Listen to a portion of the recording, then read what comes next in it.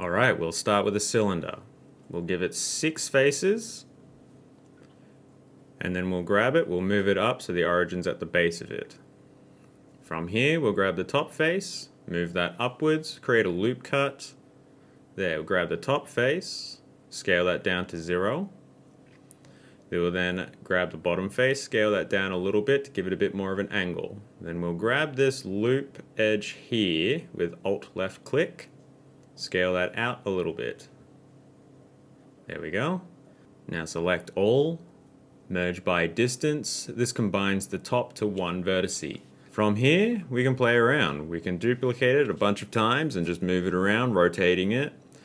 Go from different angles, get different sizes, scaling it up and down, moving them around till you get a desired image that you want.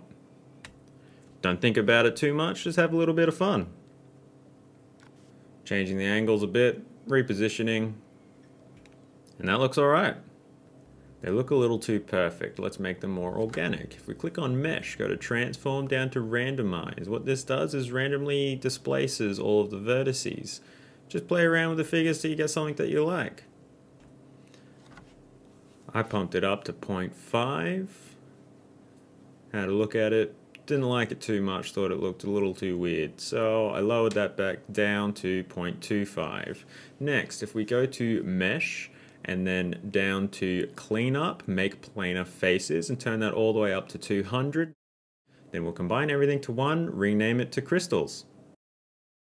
Now let's color it. We'll go down to the materials, add a new material, change the base color. Don't forget to go to material shading so you can see what you're doing. Change the color to something you like. I went with greeny blue. Yeah. We'll then go to emission because we'll make them glowing crystals so you can see them in the dark. I went for a light blue here. Go to rendered view. Needs to be shinier. Let's change the specular upwards and turn the roughness downwards. There we go. That looks better. Yeah, I like that. Shiny.